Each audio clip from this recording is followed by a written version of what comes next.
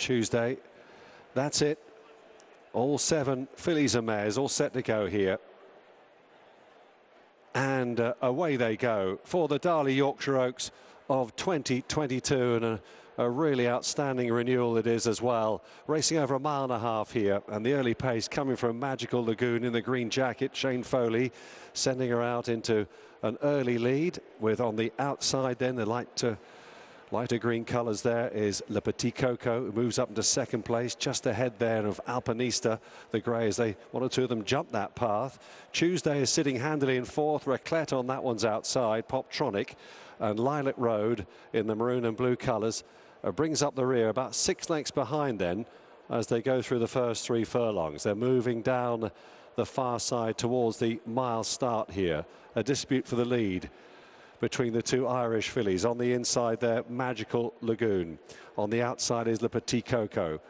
Magical Lagoon in the hands of Shane Foley. Billy Lee on the outside on Le Petit Coco, the Pretty Polly winner. Alpinista, the grey, Luke Morris tracking with Tuesday on that one's inside. Ryan Moore in the dark blue jacket. Olivier Pellier has Raclette in 5th place. Poptronic in the yellow is next for Sam James, and looking on still is Tom Marquand on board Lilac Road. The runners heading down now towards the halfway point of the contest, over on the top left-hand corner of the track then, here in the Darley Yorkshire Oaks, beginning the long sweeping left-hand bend now, which brings them down the side of the course. If anything, well, you probably say Le Petit Coco has gone on now by about a neck from Magical Lagoon in second. Alpinista waiting to pounce in 3rd place as they straighten up for the judge. She's being tracked through then by Ryan Moore on Tuesday. Raclette's pink cap is next, just being squeezed along.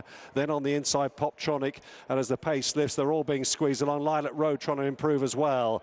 So Le Petit Coco is now setting out her stall, and she goes for glory here in the Yorkshire Oaks. Leads, but Alpinista is up to the challenge on the outside in the hands of Luke Morris, and draws alongside and just puts her grey head in front here as they bear on down towards the final quarter mile. Alpinista the leader, but Le Petit Coco and Tuesday on the inside are battling really hard as they race up towards the final furlong. Alpinista having to pull out a bit more. The Oaks winner Tuesday drawing alongside her on the inside. There's only a neck between her. Alpinista's having to be very brave here, and she is. She's got all the courage in the world and goes on to win the Yorkshire Oaks. Alpinista beats Tuesday. Le Petit Coco, it was tight for 4th. Magical Lagoon and Lilac Road.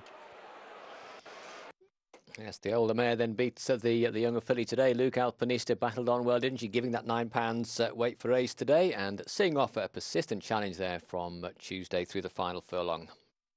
Yeah, she's just so